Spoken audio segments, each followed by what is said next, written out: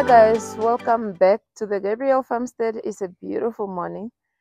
Uh, it's not so early. I'm still sleepy. I think my body is so used to the clock of waking up so early in the morning to go for my day job, such that it woke up the same time today. Anyways, is this on? Oh yes, it is. Like I was saying, welcome to the Gabriel Farmstead. Today I'm doing a project that I'm really excited about.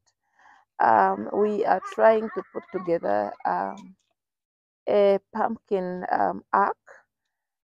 It's definitely a bit late because we are already in March, almost the middle of March. My plants have been sown in seedling phase and they have germinated, and I think it's worth a try. Our planting season here can be a bit extended. Although I really feel like I was supposed to put in this arc in the beginning of February or at the beginning of January or at the beginning of January. Oh, you want to say hi? Okay, say hi, Miss. Hi, Missy. No, say hi, guys. Hi, guys. Okay, wave. I never know another book. I want to know a book. The fire's broken. Not here. Nothing. No, Papa, big out. Not here. Oh my goodness, that's quite a mouthful. I don't know what was that. Maybe Greek. I got up that she's not happy. That I'm using the same phone she watches Peppa Pig on to film. So I guess we are throwing a tantrum because we're not watching Peppa Pig right now. So like I was saying, I'm putting it in a bit late. I would have put it in um January to February. It was just too hot, way too hot. You have seen how my garden have suffered, and I was hoping that it's gonna rain a little bit more. Usually February and March it rains a bit better. The situation didn't improve,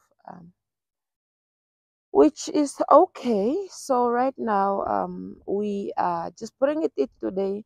We are having faith that we are not gonna have an early winter and we are not gonna have frost anytime before June, because my pumpkins require roughly 90 days, and I know if we don't have a frost until middle of June, they are probably gonna be okay. Anyways, I'm just crossing fingers, guys, and being positive. So let's go. Eh? Mm.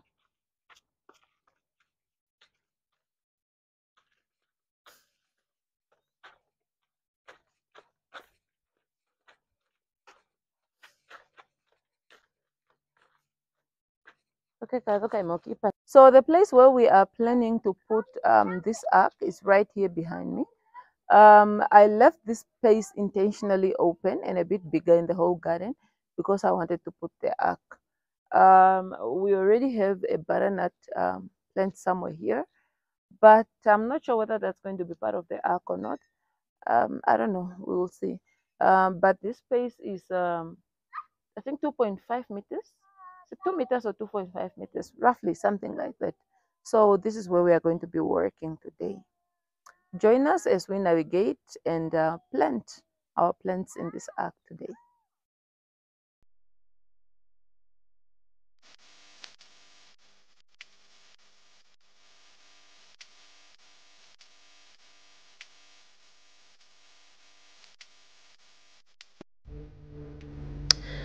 We start off by measuring the width of the mesh wire that we're using against the length of the space, because we wanted to make sure I had a distinct place where I wanted it to start, and now we had to measure the poles.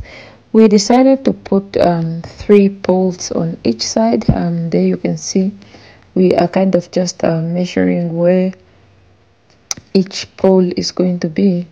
And then we of course started digging the poles. That is my brother in the picture who was busy helping us. So we dug on one side and then we moved on to the other side.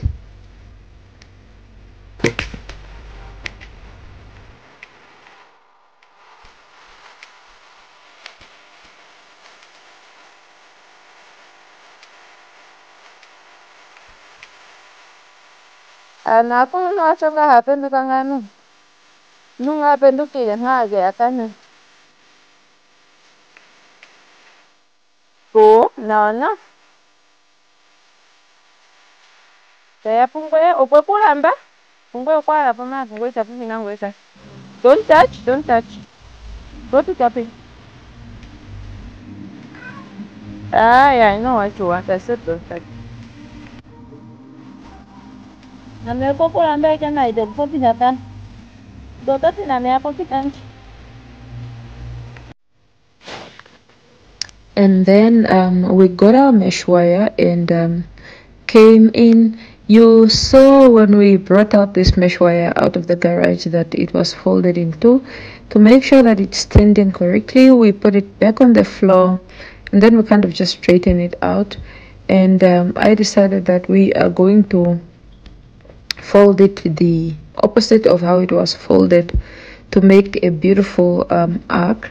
And then we got some further help there with putting in of the poles. We kind of just needed some manpower because we were failing. I wanted to make sure that the way the poles are put in, they go through the mesh wires at least twice, and we were failing to do that, or I was failing to do that, and we just needed extra help. What we found out was that although our holes were relatively not so deep because of the rocky soil, our poles that we were using were even shorter, and we just had to do with what we had. And you know, guys, I thought this trellis was actually equal on both sides, but then as we are folding it here, I can see that no, it's definitely not equal. There is a side that I think we folded in much nicer, which is the other one, not this one. So I don't like this side that we are busy working on right here right now. Anyways, it's not really about liking it. It's really about whether it is standing well. That is what matters the most. So here my brother came in with just a rope that he tied on both sides, because we wanted this rope to keep it apart, I mean together, so that it doesn't just fall apart. And then if you see the green rope that we used out to measure the garden, we had to cut that into two and make sure that it is tied onto the fence poles, because this gave the structure even more stability and just a fighting chance against the wind, which sometimes is just so strong in our place.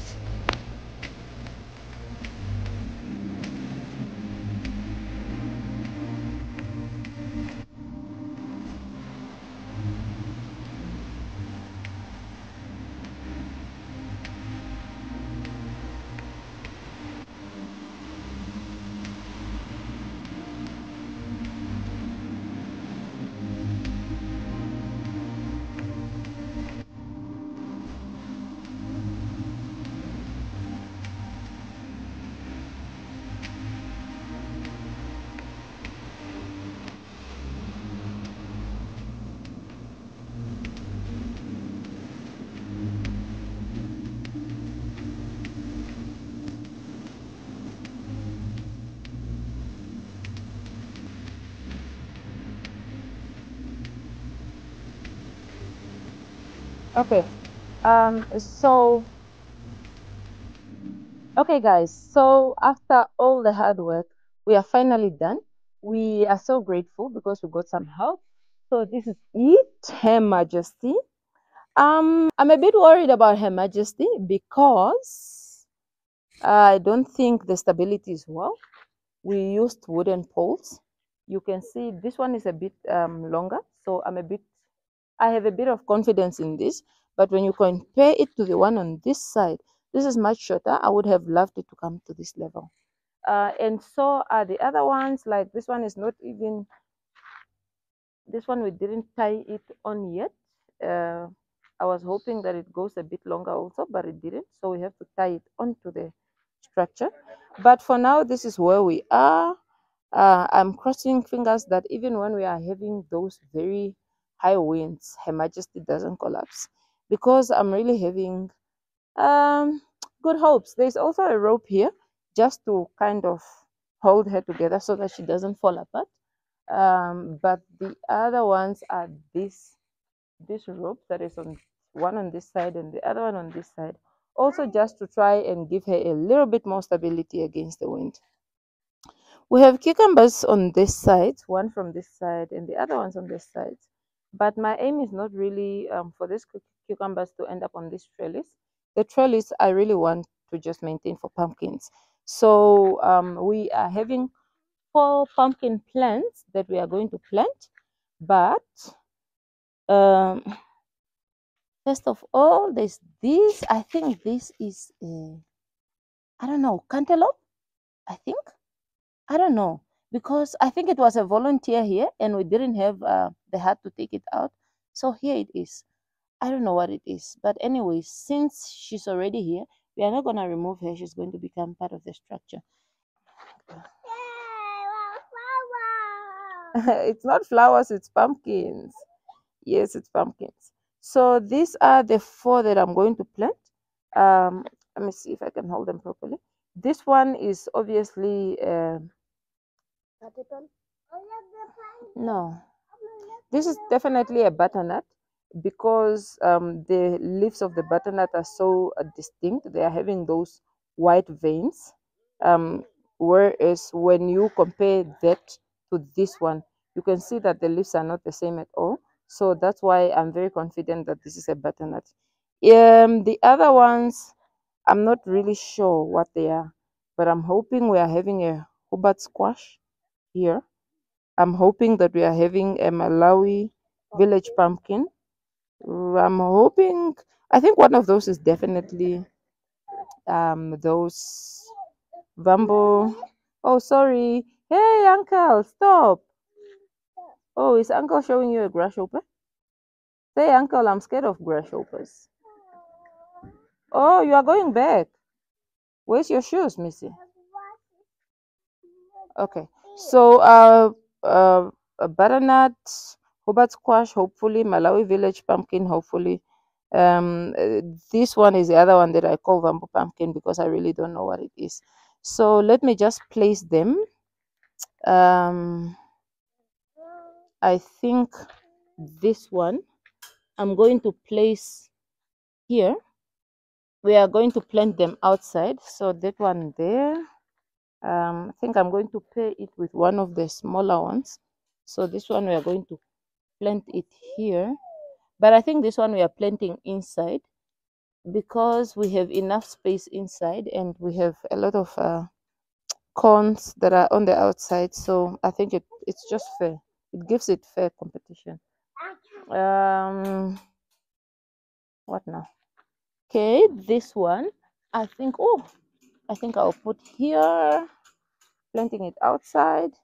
And this one we are going to put here, planting it outside. And it drizzled last night, so I'm having some rainwater that I'm going to use. Let's start. You can see we had to move this one. We had to move her so that we can accommodate the ark. I don't know what it means to watering. So that means watering the potatoes is going to become a little bit more complicated. I'm expecting this one we are putting in here to do very, very well, because it's in such good soil and good compost. This is some of our homemade and those pumpkin compost. Not pumpkin, oh my goodness, mushroom composts. Oh, you can see the root, very good root system. It was starting to take over the pot. So let's just put her in there, and then we are going to water her in. Yes, pumpkins. So as she grows, we are going to be training her alongst the trellis. So the compost is nice and cool. So I don't doubt that she's going to do well in here, unless she's to struggle with our son. but otherwise she's really in a good space that I don't doubt that she's going to perform well here. Okay, number one down, off to number two. And I don't want to put them really in the same line with the other ones because I'm assuming if they do really well, this one will need a little bit of space to trellis up. This one really have to fight hard because it's in a bed that is so hard, guys. Way hard. But I also know nature has a way of making its things adapt to the conditions where they are. So I'm just praying this is going to be one of those conditions because I feel sorry for you. Uh, I just wanted to toughen up and not lose this battle. Okay, also good root system. Okay, I'm going to take some of this topsoil because it have very good compost. And then that's the one that we're going to put here. So we are also going to train her along the trellis as she grows.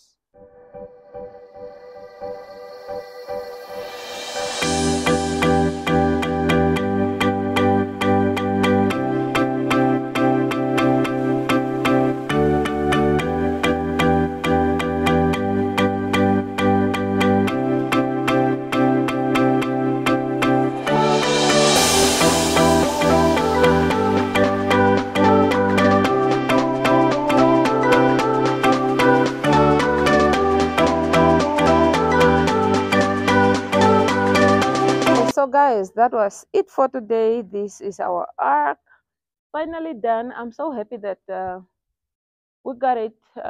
This is a mesh wire that we got from the building materials section or store. It's readily available, really. I don't know. It's something I really wanted to do, so I'm very happy with the way it turned out. Although it's not perfect, it's definitely okay. I'm not going to complain about it. I'm grateful that we got it done. I'm grateful for the help that I got. And now it's just time to let it grow. I think at the 1 month mark, I'm probably going to come in here and try to fertilize these plants just so that I can give them a better fighting chance, seeing that they are planted very late. Just hopefully that is going to rush them along and make them produce probably faster so that we can get something off it before winter finally kills them off. Squash is a plant that is very frost tender. So if we get frost somewhere in May, then I know that they are going to die off. But they also hardly grows during hard winter. I think that is gonna be the end of April here. So these plants have roughly 2 months or a month and a half to grow optimally before winter sets in, and then they're gonna slow down considerably. So I will keep giving you a progress of how our pumpkin arc or trellis is doing, and I will see you in the next one. Peace out.